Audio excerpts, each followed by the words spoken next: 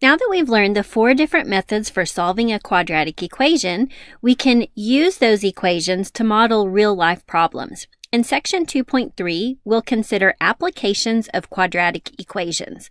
In this section, we're looking at different ways to use a quadratic equation to solve real-life problems. We're going to examine several different geometry problems, and these are divided into subsections. In 2.3.1, we will examine problems using the Pythagorean Theorem. This is probably a very familiar formula to you, and it's also related to quadratic equations.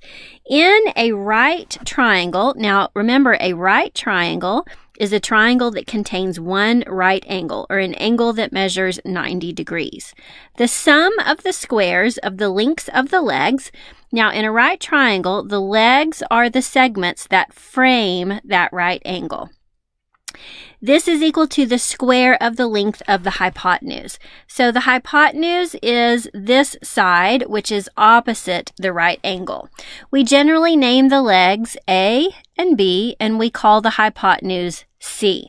Those values represent the lengths of each of those segments. The Pythagorean theorem, stated in English up there, is written very concisely in the language of math. A squared plus B squared equals C squared. That is, the sum of the squares of the lengths of the legs is equal to the square of the hypotenuse. This relationship holds true for any right triangle. If the triangle is not a right triangle, then the Pythagorean theorem does not apply. Let's use this as our governing equation as we solve example 1. Example 1. One of the legs of a right triangle is twice as long as the other leg. If the hypotenuse is 15 inches, how long are the legs of the triangle to the nearest tenth of an inch? So to understand this problem, let's draw a picture. We've got a right triangle, and one of the legs is twice as long as the other leg. So it doesn't matter if you make your vertical segment longer or your horizontal segment longer. We will model this correctly with our variables. So I've got my right triangle.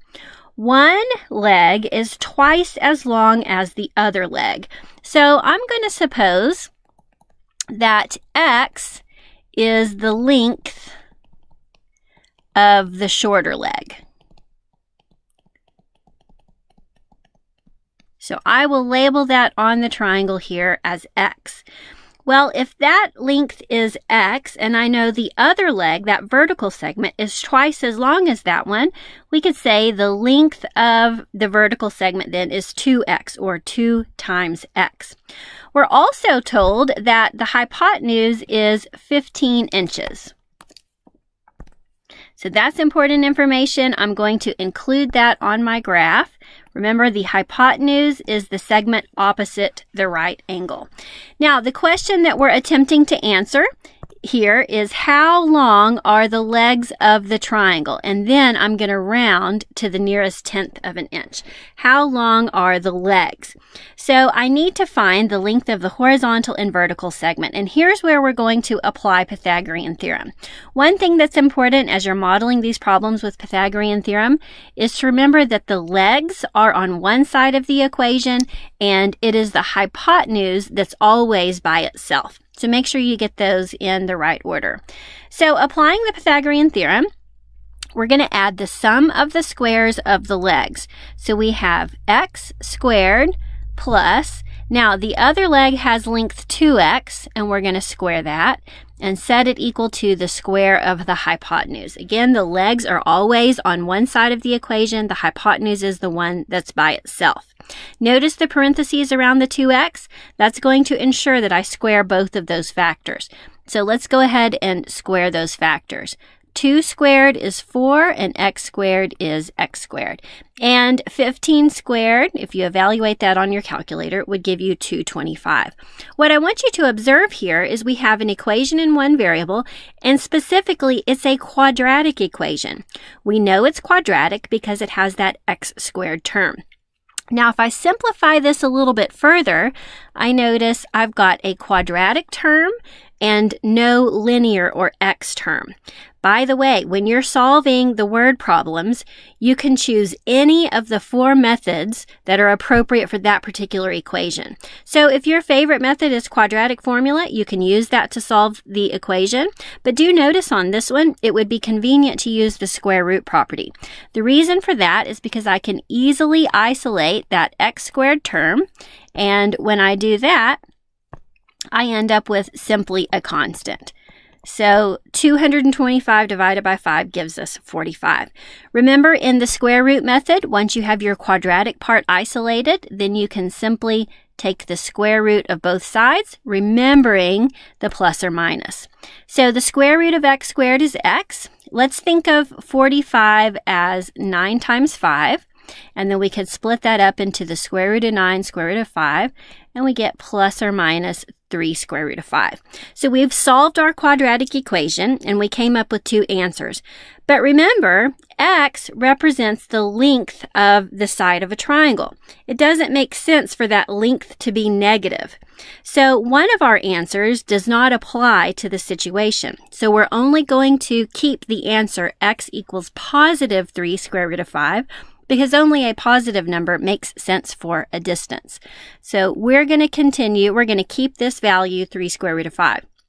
Remember, x was measured in inches, so the length of the shorter side is 3 square root of 5 inches. Now, that doesn't make a lot of sense to us, so we might want to approximate that value so we have a better understanding of how long is that side.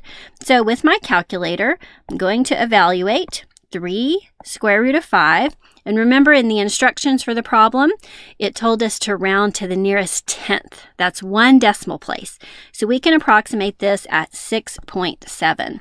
So I'm going to use the squiggly equal to indicate approximately. That means I've rounded it. 6.7 inches. So we've got 2 answers here, and just to help you understand the terminology, this is what we call an exact answer. And this one is an approximate answer. 6.7 probably makes a little more sense to your mind as far as understanding how long that is. Now, we were supposed to find the length of both legs. If the shorter leg is 6.7 and the longer leg is modeled by 2x, then when I multiply 6.7 by 2, I'll figure out the length of the longer leg. 2 times 6.7 is 13.4 inches. So we've got the length of both legs. For good measure, let's respond to the question posed with a complete sentence. We can say the length of the shorter leg is 6.7 inches, and the longer leg is 13.4 inches long. And that answers both of those questions. Now, a quick way to check this to make sure that I got it right, I should be able to apply Pythagorean Theorem using the values that I ended up with and get an equality, or at least an approximate equality since we've rounded our numbers. So I'm going to find the sum of the squares of the lengths of the legs. That's 6.7 squared plus 13.4 squared. And then I'm going to find the square root of the result. Whoops, back out of that. Second square root, 224.45, we should see approximately 15. Now, the reason it doesn't come out to be exactly 15 is because we've rounded our numbers and approximated them. If we were using the exact expressions, 3 square root of 5 and double that to get 6 square root of 5, and plugged those into the Pythagorean theorem, we would get an exact equality here. But we can see with our rounded values, 6.7 and 13.4, those satisfy the Pythagorean theorem, giving us the value, or at least approximately the value of the length of the hypotenuse. So we can verify our solution. So the governing formula problem was the Pythagorean theorem. But that led us to a quadratic equation, which we were able to solve by the square root method.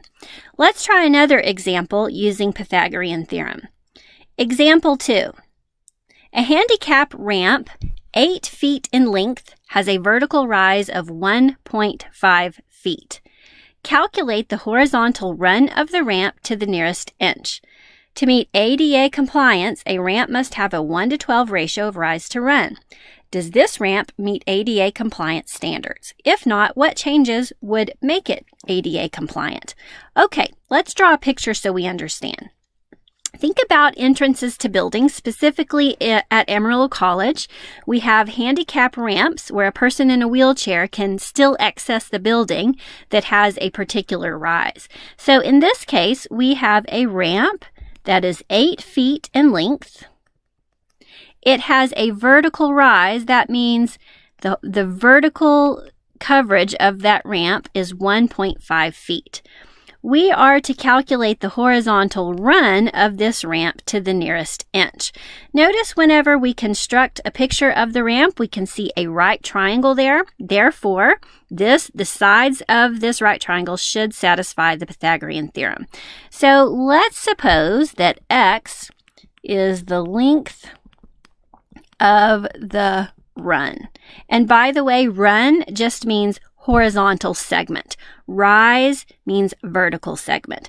So we're going to set this up similarly to what we did on example 1, applying Pythagorean theorem. Remember, we're going to take the sum of the squares of the legs and set that equal to the square of the hypotenuse. So our model for this problem would look like x squared plus 1.5 squared equals 8 squared. Notice we have a quadratic equation in one variable.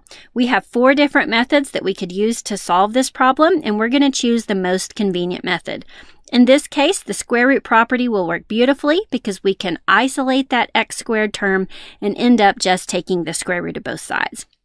So, evaluating 1.5 squared on your calculator, you'd discover 2.25, and by the way, to square something, a quick and easy shortcut is to use your x squared button over here on the left side. 2.25 is the value, and 8 squared is 64. So let's solve for x squared by subtracting 2.25 from both sides. That isolates the x squared on the left. I'm going to use my calculator. 64 minus 2.25 gives us 61.75. Now, looking at this equation, can you anticipate the next step? Do you know what to do? Hopefully you recognize. Take the square root of both sides, including the plus or minus. The square root of x squared is x, and let's approximate the square root of 61.75 with our calculator. So I'm going to do second and then the square root, 61.75, and we get approximately 7.9. Now, in the problem, it told us round to the nearest tenth. The 10th place is the first decimal place. So this one rounds to 7.9. So x, and I'm going to do my approximately equal to, over here is 7.9. Now notice I'm only going to recognize the positive square root because again, we're using x to represent a length, and a negative length does not make sense. So we'll use only the positive result, 7.9. Also, we need to include units with our answer. We were measuring length in feet. So the length of the horizontal run is approximately 7.9 feet. So let's answer that question first. The length of the horizontal run is about 7.9 feet. So that answers the first question, but there's a little bit more to the problem. Back up here, it says to meet ADA compliance, the ramp must have a 1 to 12 ratio of rise to run. Now, when you hear rise and run, you're probably thinking about slope, and you would be right. So the slope, m, is a ratio of rise to run. Rise over run gives me the slope of that line. Now, if the ratio is described as 1 to 12, then we could say 1 is the rise and the run is 12. Now, what I want to do is approximate that with my calculator. I'm going to type in 1 divided by 12, and that gives me the decimal value 0.083. So I'm going to approximate this 0.083. So the ratio of rise to run, the threshold to meet ADA compliance, it cannot be larger or steeper than 0.083. If the ramp is too steep, then it's inaccessible. So let's figure out the slope or the ratio of rise to run to our problem. So for our particular problem, M, the rise is 1.5, and we calculated the run to be 7.9. Let's figure out what approximate value that is. So we'll divide with our calculator, 1.5 divided by 7.9, and that gives us about 0.190. So this is approximately 0.190. If I compare this to the standard for ADA compliance, this one is too steep, right? The slope is bigger. That means it's difficult to go up that ramp in a wheelchair. So our particular ramp is not ADA compliant. So let's make a note of that. The given ramp is not ADA compliant. It is too steep. So how can we fix it? What changes should we make? Well, we still have to cover the same rise to access the building, so that's fixed. We can't change that. But if we lengthen the ramp and also lengthen the horizontal run, then notice the slope of this hypotenuse is a little bit less. So to make this ADA compliant, we can lengthen the ramp and the run to make it ADA compliant. And we could calculate exactly what we would need to do in order for the slope to have that ratio 1 to 12. Now, if you think about specifically at Amarillo College on campus, if you're entering a building and it's got quite a bit of rise to cover, instead of having a really long ramp, what they do is break the ramp in half and sort of make it switch back up into the building. So they can have a ramp that's not too steep, but still cover quite a bit of run. All right, I hope this was helpful in solving equations that model the Pythagorean theorem. In the next video, we'll look at some different applications of quadratic equations.